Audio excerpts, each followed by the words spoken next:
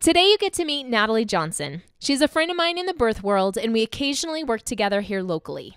She's an incredibly knowledgeable and passionate lactation consultant. She's also a past labor and delivery nurse. Natalie does a phenomenal job explaining all the benefits of breastfeeding. You'll hear a wide variety of topics that covers lactation myths, how breast size and nipple variations really don't matter, and exactly how breast milk is the ultimate immune support and nutrition for baby, and so much more. You're bound to be inspired and motivated to nurse your baby after this episode. Natalie removes the fears and false assumptions while empowering you to really be excited of what your body is capable of and how you are able to give your baby the best start to life. Join us as we have some inspiring, impactful, and powerful information right now that you won't want to miss. Hey, it's Autumn McLeese, your birth doula and Crunchy Mama source for choosing healthier, alternative ways of living. Because when you know better, you do better. Join me as we explore topics that might challenge what you know to be true when it comes to health, birth, and beyond. Let me help you think outside the box and empower you with steps to do better. Your best life could be on the other side of this next podcast, so join me now. All right, you all are in for a real treat today because I have a dear sweet friend with me who happens to be the most amazing lactation consultant. And we're going to dive into a little bit of mommy talk here. So if you're a pregnant mama, or if you're a nursing mom, or if you're just a wannabe mom at some point in life, this episode is going to be so perfect for you because we're going to get you all the education you want and need about nursing. And I could not bring on anyone more passionate than my good friend, Natalie Johnson herself. So welcome, Natalie. Yay. Thanks, Autumn. I am so excited to be here and share my passion with you. Oh my gosh, I'm so excited as well. So let's jump in and hear a little bit about how you grew this passion of yours. How did you even, desire to go into lactation teaching and consulting? And now you have a local breastfeeding moms group there where you locally live. How did you grow this passion of yours?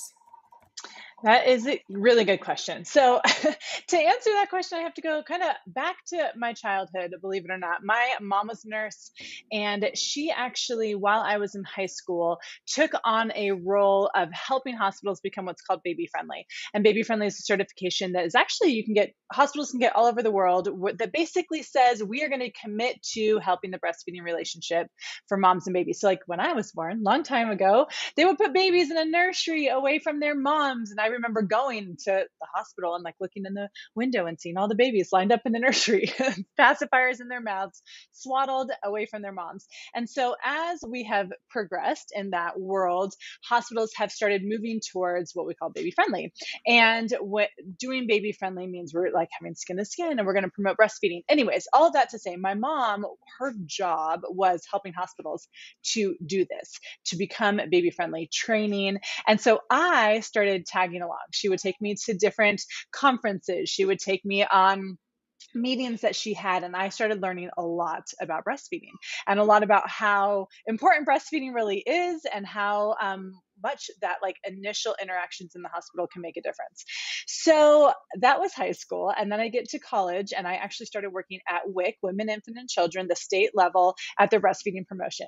And so then it was another level of like, oh, this is so much fun. I'm learning so much about breastfeeding. I'm starting to realize the huge gaps there are in the way that we support women.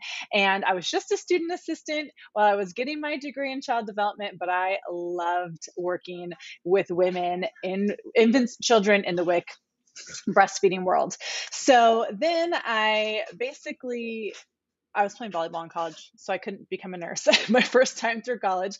But I knew after working with all the lactation consultants I was working with WIC that I wanted to become a nurse, and then I wanted to become a lactation consultant. Like that's what I was going to do. I was going to become a nurse, I'm going to become a labor delivery nurse, and then I was going to help moms with breastfeeding.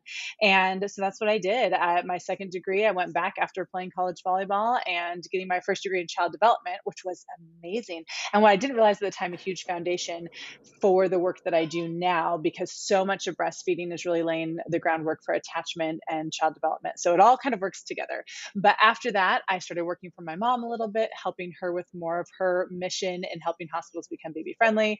I then went back to nursing school, became a labor and delivery nurse, and during that time started having babies of my own, started teaching our childbirth classes, our breastfeeding classes, and got my IBCLC. So that means I'm an international board certified lactation consultant, which is kind of the highest level of lactation education that you can get.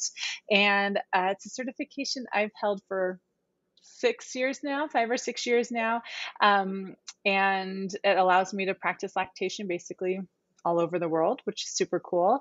And a lot of times people don't realize that it's a specialty, like that this is something you could actually go and learn a lot about. So I like to let people know, like, this becoming a lactation consultant is far more than I'm a mom who's enthusiastic about breastfeeding and I help moms who are enthusiastic about breastfeeding. Right. Yes, that's a huge part of it. Like, cheerleading is a huge part of it.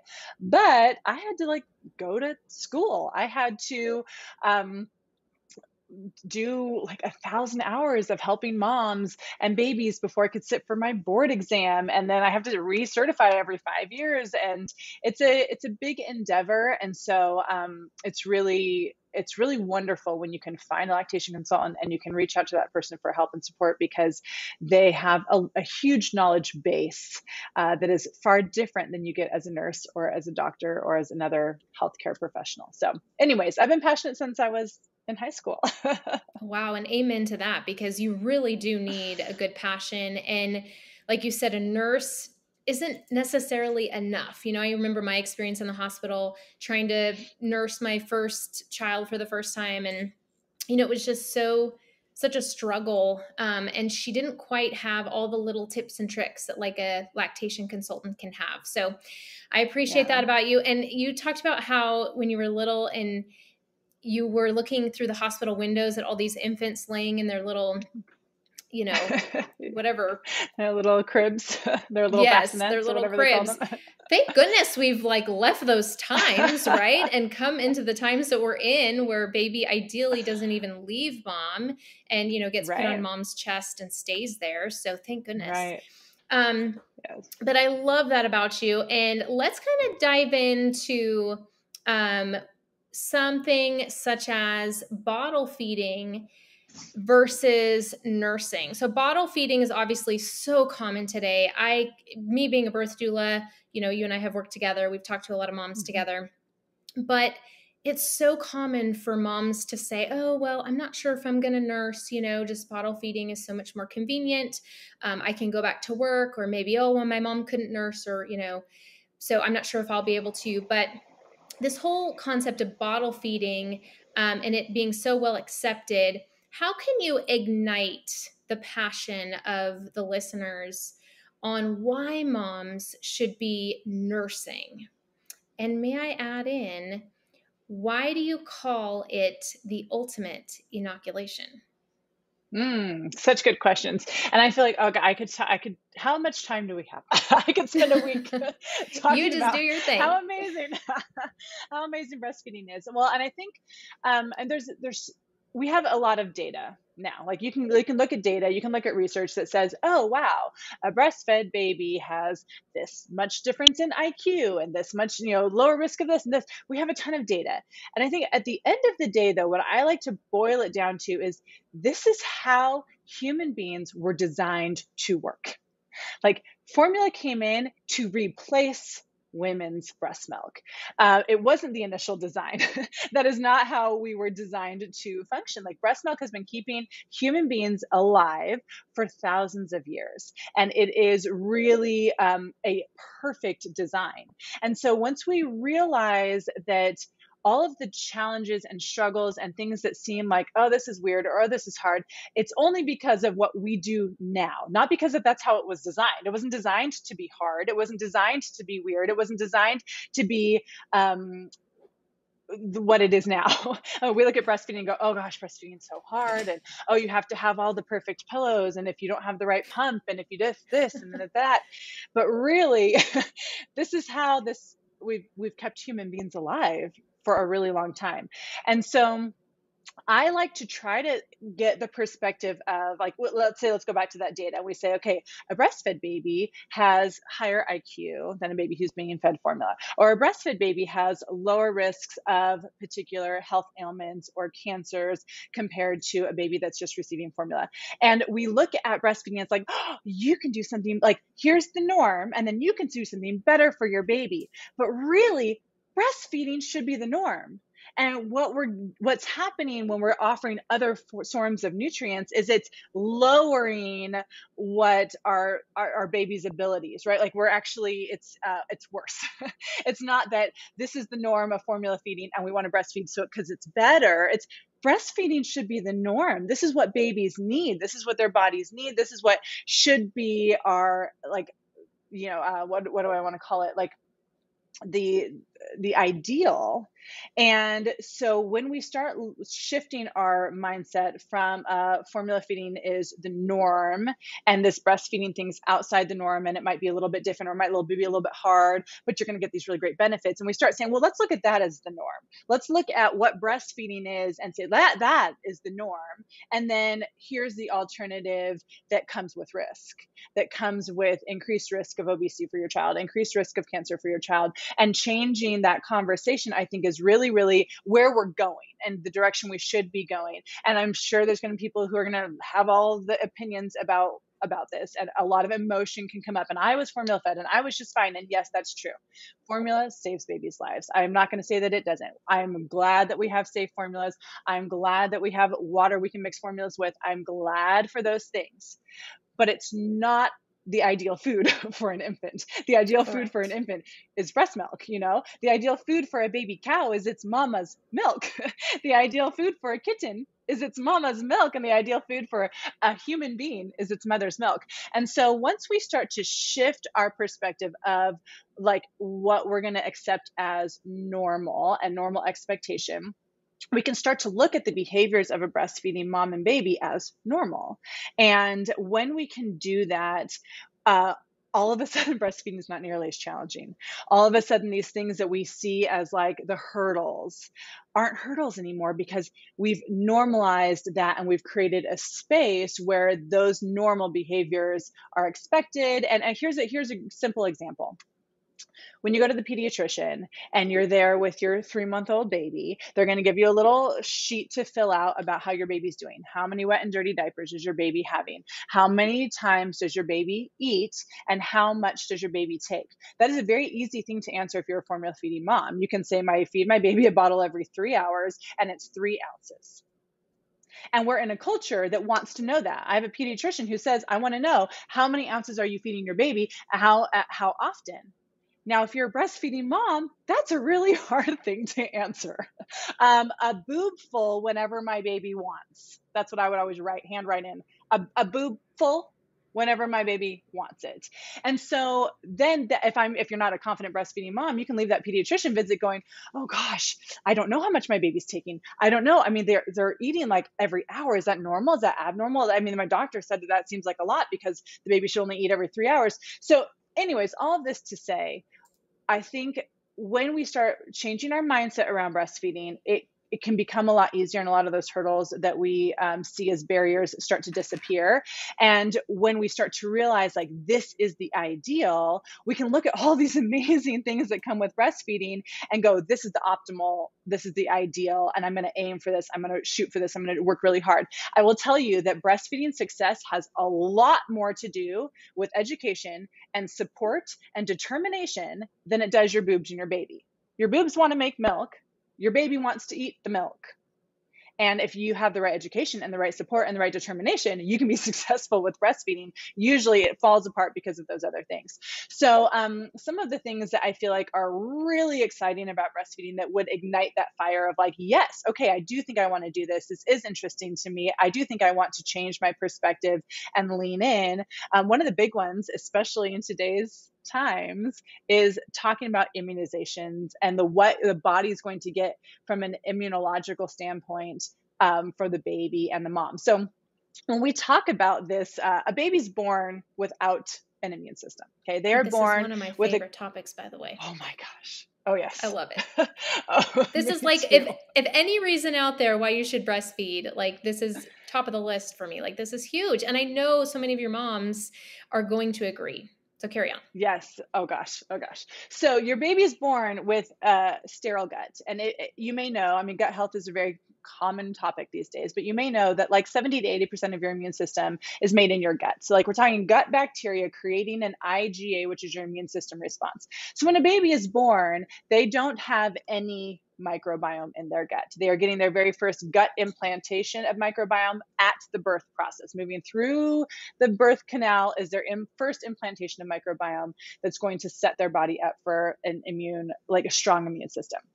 So they don't have that yet. So the mom's milk is the immune system support for the child. That is it. Mom's immunity is what she's giving to her baby when she breastfeeds. Now, what's incredible is that mom, in an ideal situation, has a strong immune system, right? Hopefully, that mom's taking her probiotics. Hopefully, that mom's really exposing herself to things, and she's got a good, robust immune system. So, her robust immune system, when engaging with things in the environment, is immediately making antibodies. Those are going through the milk to her baby, and her baby is getting this robust immune support from day one from milk from the mom. Now, that is not something that a formula can do. I don't care how much how wonderful formulas are. Having an Well, if active, anything, if I alive, may add, it's the yes, opposite because so much of our formulas now are high fructose corn syrup. I mean, you look at the first couple ingredients, we're giving infants sugar, and it's the wrong type of sugar. And we've got genetically modified ingredients in it. So that's far from what God had intended for our infants to thrive and live off of. But carry on. absolutely. Well, and we know even in adults who are have consuming large amounts of sugar, it destroys your immune system. Like it destroys your gut bacteria, even as adults. So now we've got this baby who doesn't have a robust immune system, and we're not helping, we're not adding anything. And so the mom who is nursing her baby, so here's a fun fact. If you are nursing your baby and you're keeping your baby in what we call the habitat, close to your body, maybe wearing your baby in a baby carrier frequently. Moms who wear their babies and keep their babies close to them frequently kiss their baby's head. And actually, the membranes of her lips can help absorb things that her baby's been exposed to. So let's say you're out and about and someone sneezes and that sneeze gets on your baby's head. You're likely to kiss your baby's head because you're holding them and you love them and you're snuggling them and they're close to you, and you're going to expose yourself to what it was your baby was exposed to. Within about an hour and a half, your body is creating an immune response to that, and it's literally in your milk at the next feeding. So as babies, Amazing. it's amazing. So as babies are growing, whatever you're exposed to, immediately the antibodies are going to your baby. Whatever your baby's exposed to, you are also exposing yourself because of the proximity in which we keep our babies close to us, and you're increasing your immune response. So here's another fun one. Let's say your baby's 6 months old and they're crawling around now and they're getting into things. I have a 1-year-old. She's into everything. She's licking everything. Right? Always eating food off the ground, always.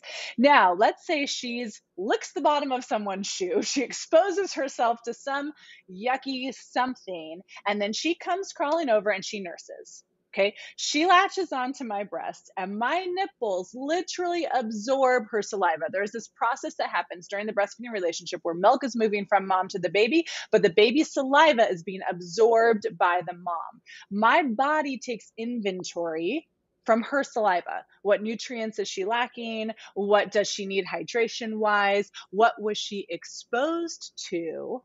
And my body makes adjustments, changes the contents of my milk based on what it is she needs with her from her saliva, and immediately starts to make an immune response to what it was she was exposed to, and it's in my milk in an hour and a half. Now, I didn't even have to go lick the shoe.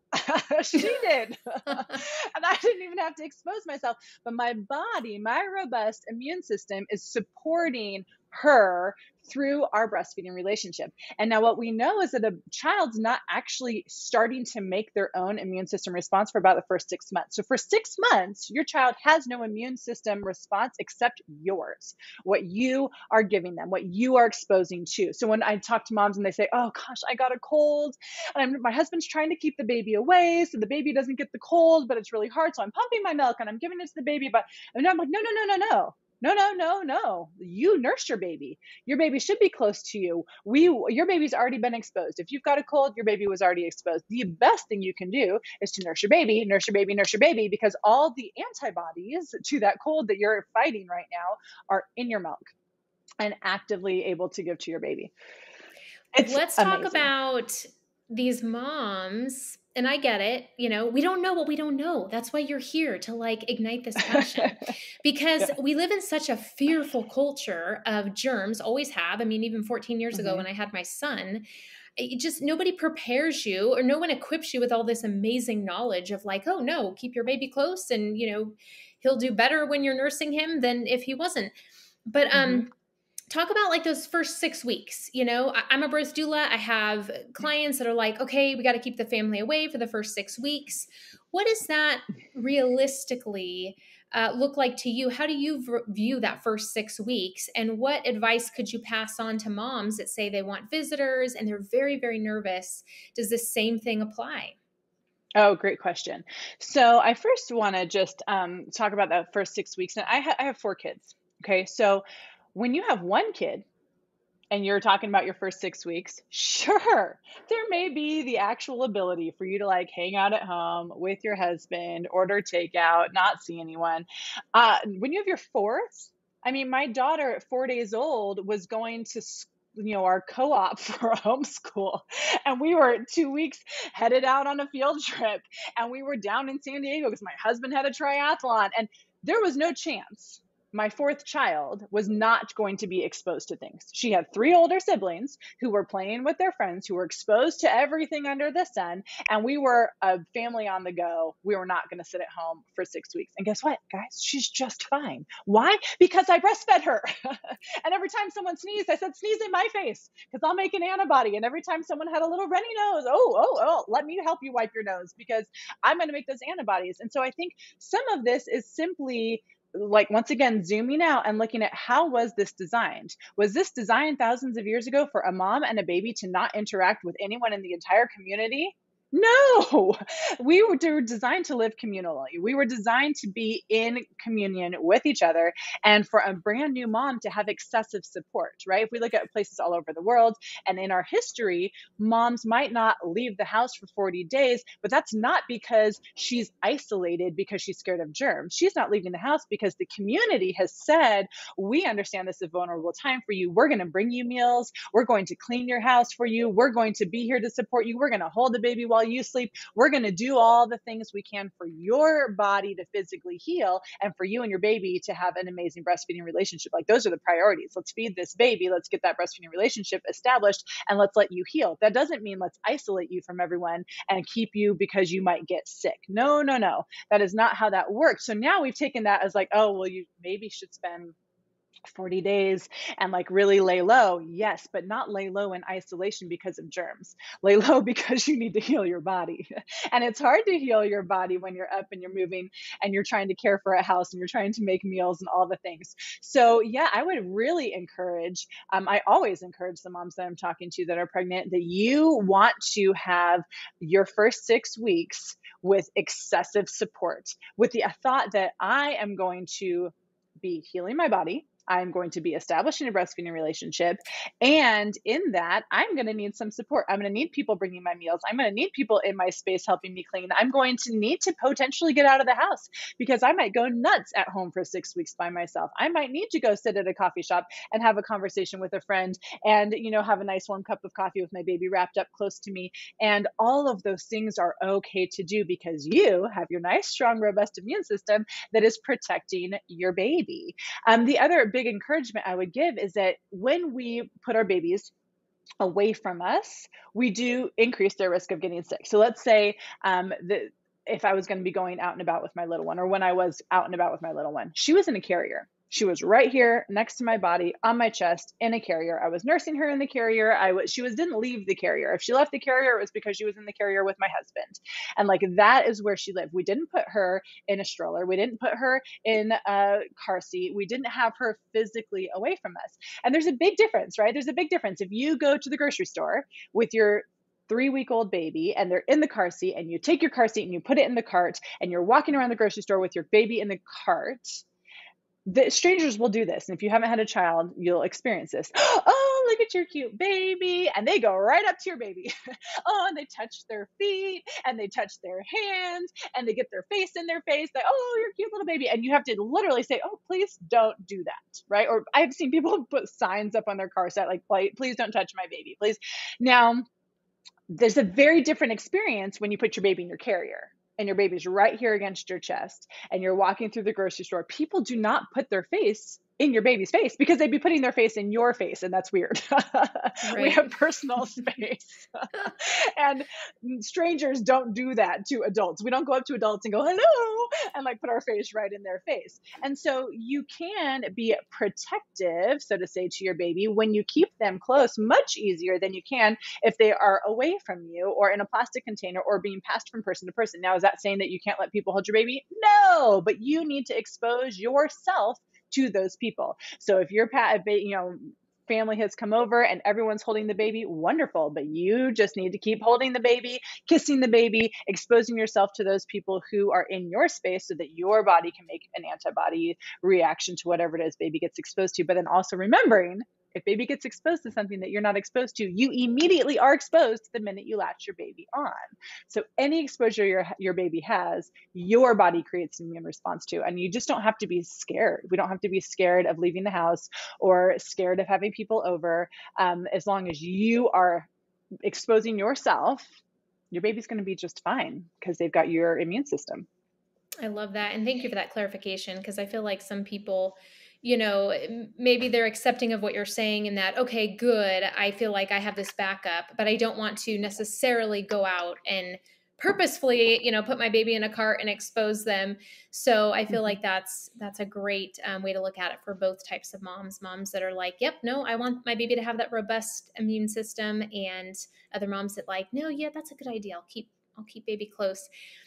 And that should really be a podcast by itself, I think, is just baby wearing, because it sounds like you could probably go off on a whole tangent about that. There's so many things I can talk about with baby wearing. Yes, we'll have to do a podcast on baby wearing.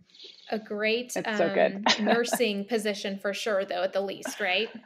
Oh, yeah. Well, and that's the thing too, is that we have to remember, like, babies are designed to want to check in very frequently with mom. And so when a mom can have a carrier situation that allows her to easily breastfeed, she is like basically consistently giving her baby not only little bits of nutrients, but little bits of immunity constantly. And so when we are consistently checking in, our baby and our body are consistently checking in with each other, it's just giving our body more and more and more opportunity to create the perfect milk and change the nutrients and change the antibodies and all of these things. Like, the more feedback we get from our baby, the more our body can truly adjust and give the perfect milk to our babies. And I want to say one thing on this saliva thing, because I know some people think like that just seems crazy, but let me tell you how cool this is. One more fun fact. Okay, so some women do what's called tandem feeding, where they have like nursed through a pregnancy and now they have a newborn baby and they have a toddler. Okay. Now, let's say your toddler is at daycare, or your toddler is playing with other kids, or whatever it is. Your toddler is exposed to a whole bunch of stuff. They come home, and if they're nursing, right, your body is exposed to what your toddler is exposed to. Your body's creating an immune response, and immediately that's going to your newborn. So when we have multiple children, we really can protect our littlest one by the bigger ones exposing us all the time. And I think that's one of the things that a lot of times moms worry about with second and third babies is like, oh, I send my kids to school and my kids get sick all the time. And but you know what they often say at the end of it all is like, well, all of us got sick except the baby. The baby was just fine. The baby didn't get sick. The baby had this amazing, immune response from mom protecting it. And so a lot of times babies actually don't get as sick. But the other really interesting thing is, and most women don't do this, but there are women who have. So I know that this is real, and I think it's amazing. I've done this. I've tandem fed my babies. If I were to nurse just my newborn on one boob and my 2-year-old on the other boob, my body would absorb newborn saliva on one boob, would absorb toddler saliva on the other boob, and my breasts would literally create different milk for my newborn and my toddler. Wow. Different nutrients, different amount. Now, an immune response for both, but the actual nutrients of the milk for the toddler and the nutrients of the milk for the newborn would be different if I just isolated them and nursed them each on their own breast. And I think like that is just this perfect example of how incredibly designed we are to facilitate incredible health for our children that is literally specialized to what they need, what their body Mm, specifically needs. And there's just no way you can get that in something that's artificially made. There's just no way. There's no way you're going to get an artificially created substance that's going to change every hour no. to meet your child's needs. It's just it's incredible what the human body can do. God's design is so awesome It and gives a whole really is. new meaning to the definition, like super mama, right? Or the term super mama, I should Yeah. say. Okay, Seriously. so any other health benefits that you want to add in that you can think before we move on to our last question? Oh gosh. There are I so mean, I know many that's a health lot to ask because benefits. there's a whole laundry list, Yes. but like just any more to There's a rattle off laundry real list. quick. Well, I think once again, just the perspective of when we can give babies what is ideal for them, we are going to create a child who is as healthy as possible. Now, does that mean that you're going to have a child that's never going to have a health problem? No, that's not what that means. But what it means is that you're giving your child the best possible start you can, and you're giving them the best possible support you can with your milk. So one of the things that I often hear women talk about is when it comes to this, like nutrition, is like, okay, well, if I don't have the perfect diet, like what if I didn't eat enough avocados today? Is my milk going to be okay for my baby? Like, what if I ate fast food today and then I had a glass of wine with dinner and I had a cup of coffee with breakfast and like, should I just give my baby formula? Because my milk's not going to be good enough for my baby now. And I want to just dispel that myth that what you consume is like this direct equivalent to what's going into your milk. It's just not true. Your body is going to create milk that is perfect for your baby based on your baby's saliva. We tell moms, eat well, take your supplements, drink a lot of water. That's not because it makes your milk better. That's because your body is literally leaching whatever your baby needs. And if you're not replenishing it, you're not going to feel great. You're going to feel tired. You're going to feel like, oh, my body, I just can't keep doing this. This is such a big pull on my body. So we want women to take care of themselves, not because it changes your milk, not because eating an avocado every day is going to make your baby fat. No, that's not a thing. Your baby's going to get the milk that your baby needs, and you might have a chunky baby, you might have a thinner baby, you might have a baby, whatever. Your baby's going to grow to be exactly what your baby needs to be, and your body's going to support that. But what you feed yourself is just to support yourself. And I also want to help moms to let go of this feeling of like, if I'm a breastfeeding mom, I now have to deprive myself. I can't have my coffee in the morning. I can't have my glass of wine with dinner. I can't eat the things that I really love. That's just not true. Have your cup of coffee in the morning. If that's what you want, if you like waking up to having a cup of coffee in the morning, have your cup of coffee in the morning. If you like to have a glass of wine while you're eating your dinner, have a glass of wine while you eat your dinner. Like these are things that we don't have to panic about. If you like eating a lot of fruits and vegetables and your baby's having a little bit of gas, it's not because of your fruits and vegetables. Babies always have gas at the beginning because they're building a gut bacteria, a gut microbiome. A byproduct of microbiome growth is gas. Babies are going to have gas. Don't deprive yourself because you're worried that like I ate broccoli this one day and my baby had gas. I can't eat broccoli again because, whatever. So those connections, I want to just encourage moms, like your body is giving your baby the perfect nutrition, and that nutrition is not based on how perfect your nutrition is. We want you to take care of yourself, yes, but I will tell you, I drive through fast food sometimes and it's okay. And It's not a big deal. and I bet that's just such a relief for moms to hear right now is because breastfeeding seems so new, so overly complicated. We have like this scarcity mindset surrounding it because we don't know if we should do this or do that or oh my gosh, I did this, and then you've got to eat the perfect diet. And it almost seems like the way the culture portrays it, and I don't even know if it's like one particular person, but we just get this signal that, you know, we need to be so mindful and careful, and just having you say all these things, it gives me just a sigh of relief. It's like, I wish I knew you, Natalie, when I had my first, because I only gave it about 3 months and then I'm like, okay, this is too hard. Like this is too much. And even then I was, I was pumping, determined to give him something for his first start of life. But I just love how refreshing it is to hear you toss out so many of these myths and just Mhm. say, just stop overthinking it and just do Right. it. Well, and Just here's do another it. You can fun do it. fact. Yes. So like breast milk, for example, changes flavor based on what you're eating. Like it actually stimulates the different taste buds in a baby's mouth. So like a baby who's getting formula is getting the same taste. Like I like mac and cheese. Mac and cheese every day for 6 months of their life, every single meal, mac and cheese, same thing. And breastfed babies are getting this robust diversity of even flavors. So if you are someone who likes spicy food, eat your spicy food. Like, don't stop doing that. If you're someone who, and you got to think about this worldwide, like, there aren't people in India with all the incredible flavors and spices of Indian Right. food not eating that because they're breastfeeding. No, no, they're eating. They're eating their food. And guess what?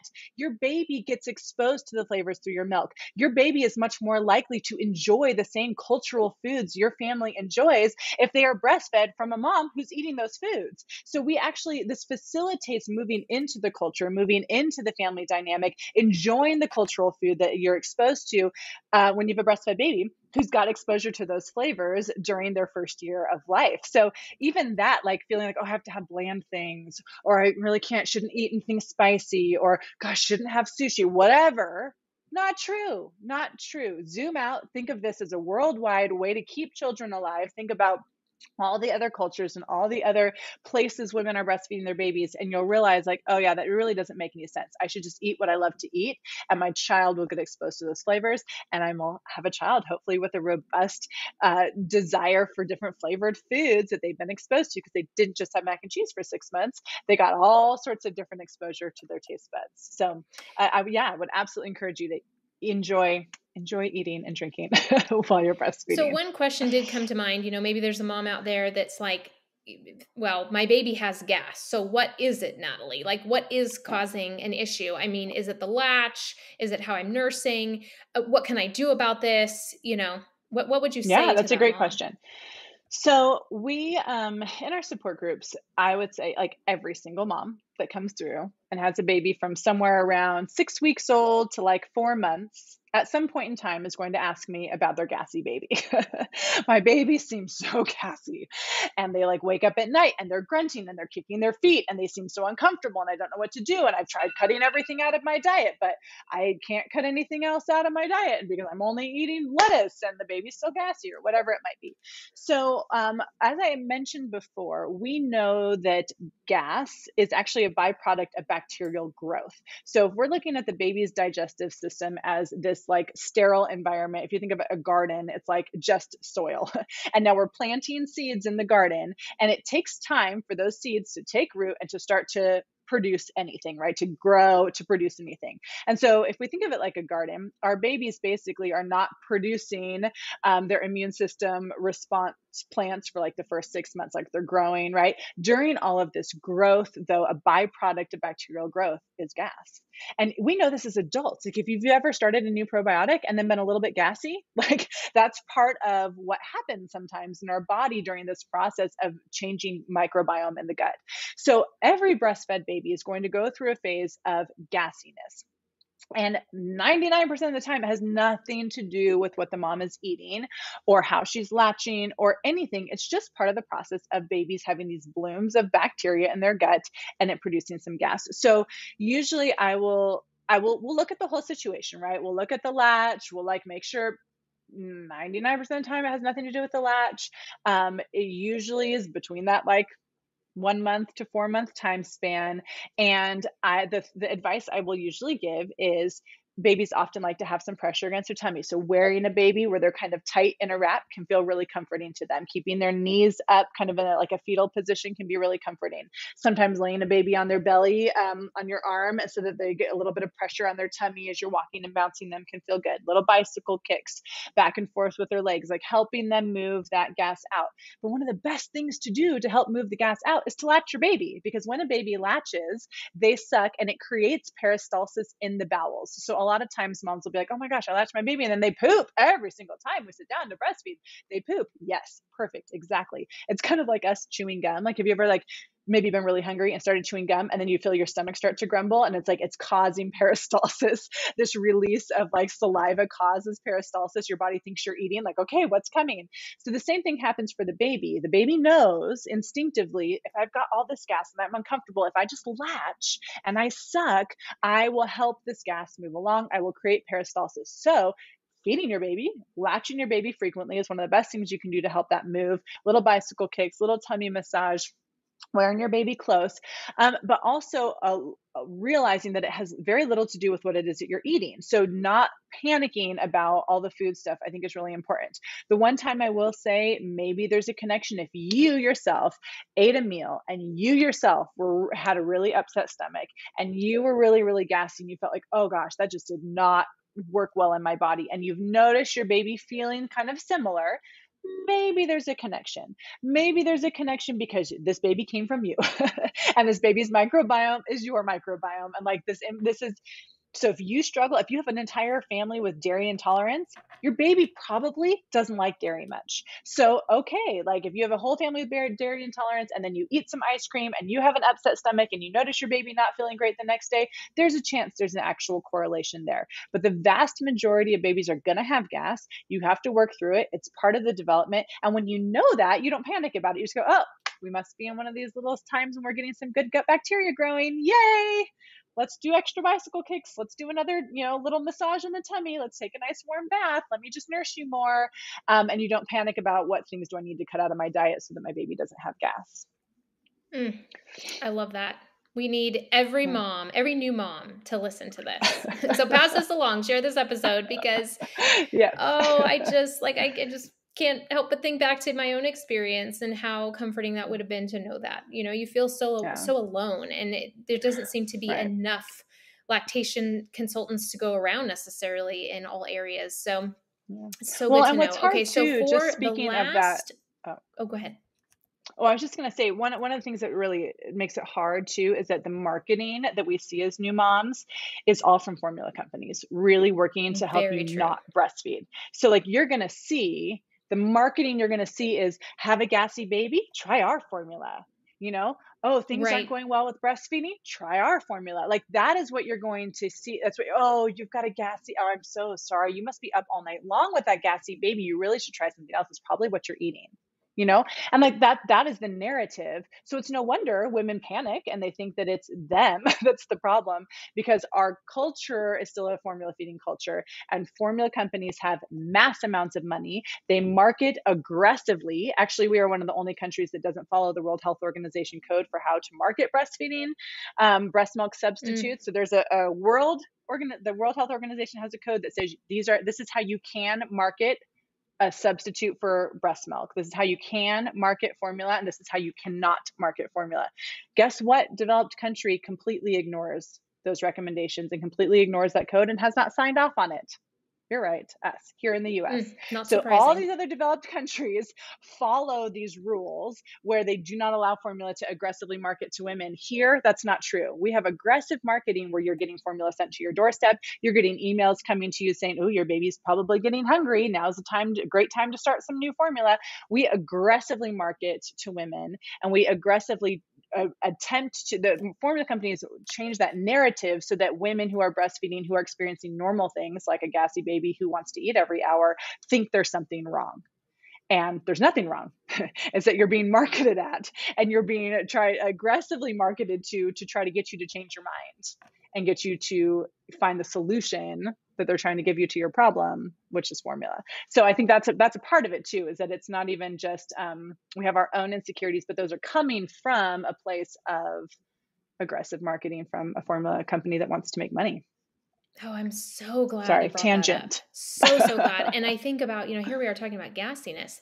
I mean, if anything, if your baby's gassy on a formula, that makes more sense, and rightfully so, because if you know anything about how our formulas are made and the milk industry, I mean, first of all, we've got antibiotics within our dairy, and then it's homogenized and or pasteurized, and that breaks down the good flora and live organisms that help the milk to be able to digest, properly. And that's essentially what we're giving baby and what a mama cow gives its baby cow. But then we take that and we basically kill it off, and it's super hard to digest for us Mm-hmm. humans, let alone a brand new newborn.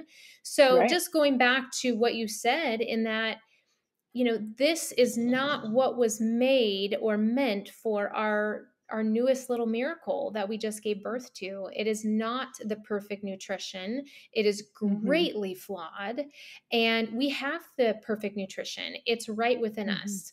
So moving Absolutely. into some of these objections as we close, the objections that I'm too small, I'm too big, I don't have enough milk, I keep getting mastitis. What are some of those answers that you would give to moms, if there's a way to kind of wrap it up into one? Is there such a thing or a reason why any of those would be a reason why a mom couldn't nurse her little one? That's a great question. So, one thing, well, let's start with the like, oh, my boobs just might be too big, too small. My nipples are not the perfect shape or size. Um, what I always tell women is your baby is not coming out and wanting everyone to pull down their shirt and saying, let me choose what nipples I think are the perfect nipples for me.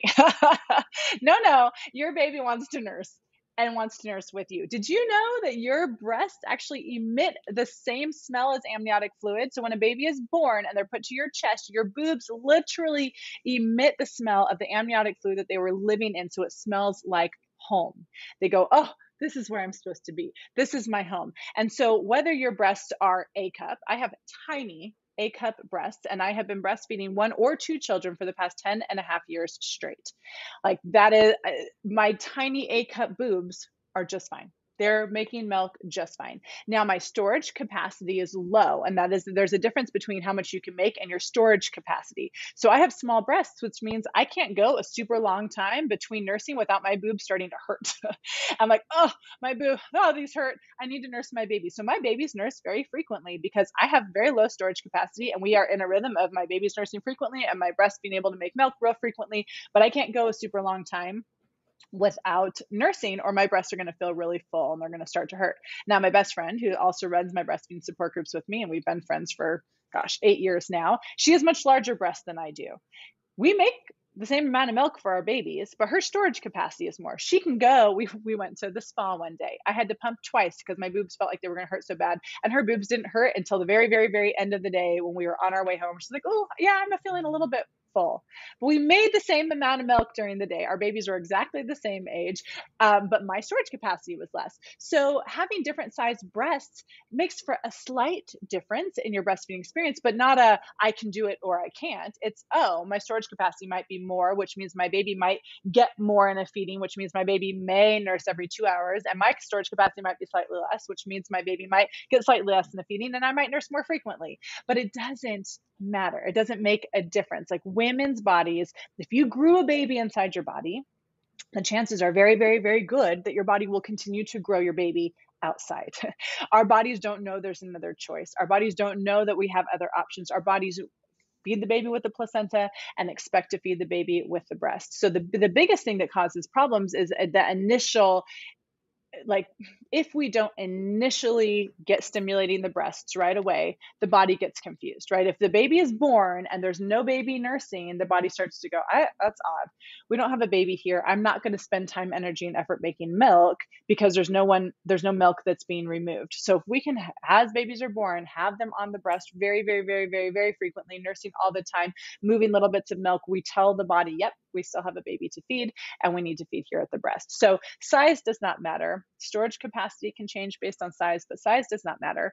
Nipples do not matter. Sometimes women who have very, very, very flat nipples, we will use a little techniques to help, or maybe a nipple shield at first to help draw the nipple out. But all that is just tendons that are tight around the nipple. And a lot of times those can loosen and it's not a big deal. And babies can nurse on any nipple. A baby can nurse on a large nipple, on a small nipple, on a flat nipple. Babies don't care. They want to eat, they want to be close to their mom, and they can adjust and they can adapt. I will say, because I'm sure we'll have some comments about this, I will say there are a small percentage of women who have what's called insufficient glandular tissue. 2 to 5% of the population, depending on what population you're looking at, have what's called insufficient glandular tissue. And that's where the actual milk making tissue in the mom doesn't develop. And that's when she herself was 17 weeks gestation in her mom's belly, there was a difference in her development and the glandular tissue did not develop. So there's a small percentage of women who physiologically will not be able to make enough milk for their babies. Now, what's interesting about this is that we should be looking for these women prenatally. I believe we should be assessing breasts. We should be asking questions because there are a whole bunch of signs that you may have insufficient glandular tissue that show up in pregnancy. And so when a woman it's been caught early on that she may have insufficient glandular tissue, we can start looking at all the other things we can do to facilitate a breastfeeding relationship and still get little bits of milk to her baby while also figuring out our backup plan. Are we going to talk to other moms about donating breast milk? What is our backup plan? What are we actually going to do to feed this baby and facilitate a breastfeeding relationship? Because it is possible to have insufficient glandular tissue and still have a breastfeeding relationship, to still be giving babies little bits of milk. Maybe it's only an ounce you can make every day. Did you know that ounce is power packed full of antibodies? It's like giving your baby a little immunization every single time you nurse, even if it's a tiny bit of milk. So there are whole communities of women online who have insufficient glandular tissue who are giving their babies tiny bits of milk that they can and finding other ways to supplement the rest of the nutrition that their child needs. But that's a really traumatic thing to walk through when you have no idea that it could happen. And then here you are trying to breastfeed your baby and you don't seem to be making enough milk and you're trying to seek help and your baby's not gaining weight, all these things. So there is a small percentage of women who do physiologically struggle to make milk. And we want to support those women. We want to connect them with women who have too much milk that can donate to them. We want to make sure that they feel like they have a plan in place and that they understand the benefit of still latching their baby, the emotional benefit, the physiological benefits of that little bit of milk that's going through, and realizing that in that situation, you can be the pacifier. Like you can feed your baby a bottle if you need to with formula to feed your baby to keep them, getting nutrition in and still latch your baby, still have that connection, still have that bonding, still give the antibodies, still give the micronutrients that come through the milk, still have that incredible breastfeeding relationship, and you be the pacifier. And so we have women who've chosen to do that as well. So let's see, what were the other, you said you'd asked about size. A lot of times mastitis. And, so that is not getting enough sleep at night, all the excuses. All the excuses. Well, so let's jump to sleep really quick. So the biggest myth out there and the biggest thing we are culturally told to believe is that your baby needs to sleep away from you in a crib on their own. And it's just not, it doesn't make any sense. It doesn't make any sense. My first question to you would be, do you sleep by yourself? Because most adult people don't. Most adult people that are having a baby have a spouse in bed with them. And I would ask you, do you feel safer when your spouse is in bed with you? I know when my husband used to work nights and he was gone all night long, I didn't sleep as well. I didn't feel as safe. I'm a grown woman and I have a lock on my front door and I am safe, but I didn't feel as safe because the person who protects me and who cares for our family was not there. And so how, as an adult person, almost 40, am I going to expect that my tiny baby would feel safe away from their care provider, away from the person who has grown them inside? So sleep's a whole, we could do an entire podcast on sleep, but I think understanding that children biologically are intended to be with their parents, that is how they regulate their respirations, their temperature. They need to be fed frequently. Babies should wake every couple hours at night. It's protective against SIDS. That when you sleep close to your baby, your sleep cycle syncs so that you actually sleep and nurse in light sleep and then drop to deep sleep together. And it's actually excessively safe. If you are an exclusively breastfeeding mom with an exclusively breastfeeding baby, you are safer together in bed than you are apart. And you're going to facilitate a breastfeeding relationship much better. And you're going to have much more success if you can sleep with your baby. One of my favorite resources is the La Leche League's book called Sweet Sleep. Sweet Sleep is a book that talks about the biology of what's actually happening, the research around sleep and babies. But to have a successful, wonderful breastfeeding relationship where you're getting enough sleep, you have to sleep with your baby and find a way to do that safely and find a way to facilitate that. Because if you have to get up every 2 hours to nurse your baby, you will wake up feeling like you've been hit by a truck and you will decide that breastfeeding is not the answer for me. I can't do this anymore. It's way too hard. I'm way too tired. And so that is one of the main things we help women with in our support group too, is helping them find a sleeping situation that feels safe and that will facilitate the breastfeeding relationship. Because we know if they can't breastfeed at night, the breastfeeding relationship will fall apart. And we have to be able to find a safe way to sleep together and feed while we're resting, while we're sleeping. And then when it comes to something like mastitis, so mastitis is an infection in the breasts that basically means milk's not moving, it's sitting. So milk curdles just like every other milk. And our milk, if it sits in our breast for too long, will curdle and will make a little clog. And that's called a clogged milk duct. And that little clog basically gets stuck, and then the milk continues to be made behind it, and it can be really, really sore. And we have to move those clogs out. If we don't move that clog out, it sits, it becomes infected, that becomes mastitis. Now, sometimes a woman might get mastitis. You feel cold and flu symptoms, often have a fever. Your breast is usually very, very, very tender with a red spot that really hurts. And women will go to the ER, let's say, and be like, something's going on. And I've had so many situations where a woman calls me after her trip to the ER and the doctor told her, you have to stop breastfeeding on that breast. You're going to pass that infection to your baby. Here's antibiotics. You can't breastfeed while you're on your antibiotics. You need to pump and dump all your milk. And I'm like, oh gosh, that's literally all the opposite worst advice you could have gotten. The solution to mastitis is nursing the baby. This is not an infection you can pass to your child. We don't have to worry about making them sick from your mastitis. The baby is the solution. Nursing is the solution. Moving milk is the solution. Antibiotics are completely safe. You can take antibiotics and breastfeed your baby. It's 100% safe, because guess what? If your baby was sick, what would we give them? Antibiotics. So if they can take antibiotics if they're sick, we can take them while we're breastfeeding. So mastitis is one of those things that we hope women don't go through, but it really starts with the clogged milk duct, and the milk duct getting clogged usually starts with moms not nursing frequently enough or introducing a pacifier too soon.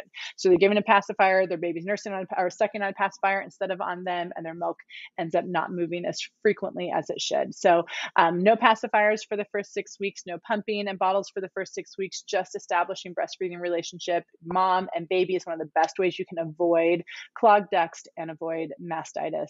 But yeah, it's all based on not nursing really frequently enough. And so the solution is to nurse more frequently and to help that milk get moving.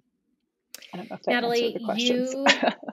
You encompass the title of this podcast, Know Better So You Can Do Better, essentially. And you have taught us so much today. And there's so many other things that you've said that it's like, it could be its own podcast. So we'll have to have you back. Where can people find you? Is there a way for them to get into your nursing support group online? Where can they find you? Are you on social media? Yeah, absolutely.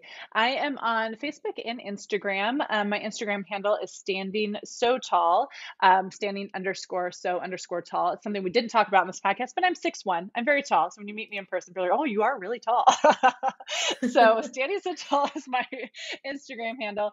In that, in my description, you'll see the Community Carriage House, and that is my breastfeeding support group Instagram. And in the Community Carriage House, on the stories, I always post when we are having our Zoom group. We do a Zoom support group every single week, and you can just jump on Zoom. Moms ask questions. My best friend and I answer them, and we facilitate a lot of discussion in that once a week Zoom group. If you are in Southern California and you want to come in person, every week we have an in-person support group that happens in Redlands, California. So if you are close by, we'd love to have you, and you can just reach out to me either once again on Facebook, Natalie Johnson. My maiden name was Melcher, so it's a little bit easier to find me with Natalie Melcher, and then on Instagram, Standing So Tall. But I would love to support you on your journey. You can always private message me either of those places. And I obviously follow her. So if you happen to follow me, you can find her real easy. Yes, that's true. Well, Natalie, I cannot thank you enough for your mission to be able to help moms. You are so needed. And I know that so many people are going to value this podcast and definitely share it. I hope you'll go plug into what Natalie has to offer.